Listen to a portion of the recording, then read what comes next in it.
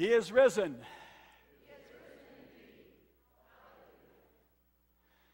I think many of you are probably aware of the publication called The Onion. Any of you? All right, I see a few smiles out there. You know what it's all about. It's weird. I guess the only thing you could call it is a fictitious newspaper.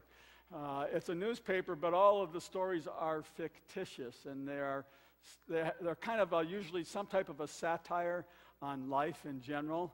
And a while back there was an article in this one called World Death Rate Holding Steady at 100%. The story went something like this. Actually, not something like this, exactly like this. World Health Organization officials expressed disappointment Monday at the group's finding that despite the enormous efforts of doctors, rescue workers, and other medical professionals worldwide, the global death rate remains constant at 100%. Death, a metabolic affliction causing total shutdown of all life functions, has long been considered humanity's #1 health concern. Responsible for 100% of all recorded fatalities worldwide, the condition has no cure. I was really hoping what with all those new radiology treatments, rescue helicopters, aerobic TV shows, and what have you, that we might at least make a dent in it this year. WHO Director General Dr. Gernst Blatt said, unfortunately, it would appear that the death rate remains constant and total, as it has inviolably since the dawn of time. A little bit of satire there as we look at the inevitability of death in our world. But there is maybe one word or verse in there that we could challenge a little bit, where it says, responsible for 100% of all recorded fatalities worldwide. The condition has no cure. I don't know, maybe it is correct to say that there is no cure for sickness and death, but there is a way to overcome it.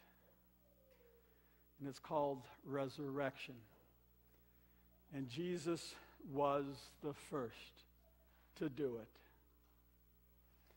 And just as this article, as a satire, promotes the idea that death is inevitable, our human minds, tell us that the resurrection is just as improbable. And I can assure you that on that Easter morning, nobody was expecting it. In fact, there was on that Easter morning a profound and an unexpected change. So if we want to try to get a sense for what they went through, what that profound and unexpected change might have looked like in their lives, I guess what we could do is we could ask ourselves, have we ever been through a profound and unexpected change? And that might help us get a feel for what they went through that morning. I don't know about you, the only profound and unexpected change that I can think of in my life was when I decided to become a pastor. And I was sitting in my living room contemplating a job change. Several years earlier, I had taken severance from my career job as a research geneticist, and in order to not move my family a second time in 3 years. And so I had worked locally for a company for a few years, a company that sold greenhouse products that were produced over in Israel. And then that opportunity closed, which brings me then to that profound moment in the living room. I had over the years considered the idea or the thought of becoming a pastor, but never really seriously. And there was one morning, Jennifer walked out the door and she said, if you really want to do it, I'm game. So I spent all morning in prayer and thought and consideration, and after that prayer, and with 4 kids in college or college age and 1 in high school, I was convinced that I also needed to go back to school in order to become a pastor at the ripe old age of 48. And just like that, within a few months, we had moved to St. Louis and our new journey began. And what a profound and unexpected change that was. What's your story? Have you had a profound and unexpected change in your life? Something that happened rather quickly and you didn't put maybe a whole lot of thought into it, maybe a little spontaneous, then all of a sudden it ended up having a very profound impact in your life, a major change or direction. Maybe you've got stories, or maybe all of you had boring and expected lives to live without a lot of excitement. But whatever your story is, and definitely my story, it pales in comparison to what was experienced on that first Easter morning. It was 3 days before that Jesus had been arrested, and he was nailed to that Roman cross. And as he was being crucified, his followers fled and they went underground, cowering in fear for their own lives. But on that first Easter Sunday morning, while it was still dark, Mary Magdalene and one of Jesus' close friends went to the tomb and where Jesus had been laid. And this tomb actually was a cave in a garden area. And the Gospel of John, as we read at our early service today, tells us that she was weeping, standing in front of the cave, and then she bent down to peer into the cave and saw two figures dressed in white. They were angels. And they looked at her and said, "Woman, why are you crying?" And Mary said, "Well, they have taken my Lord away, and I don't know where they have put him."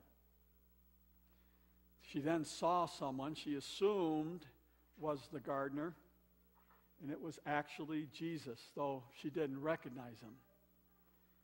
And it was that first Easter Sunday morning that Mary, she was not anticipating that her friend Jesus would rise from the dead. This was totally unexpected. And for good reason. I mean, today, not everybody believes in the resurrection, but at least everyone has heard of the resurrection. Everyone has at least had a time to consider the thought that someone could or could not rise from the dead. Mary didn't even have that. No such story in her mind. The Jews did have a concept of resurrection, not all of them. The Pharisees believed in resurrection, the Sadducees didn't. But even when they believed it was going to be at the very end of the world, the judgment at the end of time, and it would be for everybody, not just one person. So there was no inkling, no idea in her mind that this could even be considered a possibility. So she looks at this man in the garden, who she assumes is the gardener, and he looks at her, perhaps with a twinkle in his eye, and simply says, "Mary." And as he speaks her name, her eyes are opened. And she realizes it's Jesus. And she is just overwhelmed with joy and embraces him. And so it is profound, unexpected change, which brings for us this morning a profound and unexpected joy. I love Pastor Ken Shigematsu's take on this scene. He writes the following. He says, "How long do you think it would have taken for Mary to have turned from the cave to Jesus?" That turnaround that she made. Maybe a second, maybe two. Dale Bruner, a respected commentator, says that as Mary turned and saw Jesus, it was as if the world was also turning on its axis, just slightly. And she turned 1 second into her turn, and it was as though the world had shifted from BC to AD. 1 second before, Mary had been the woman agonizing in the depths of sadness in the face of unconquerable death. A second later, Mary is experiencing the highest possible human joy in the presence of the one who has conquered death. Mary was, in fact, the first person in history to see Christ risen from the dead, and the joy and the elation she must have felt must have been unimaginable. So here's our take home this morning. As people meet the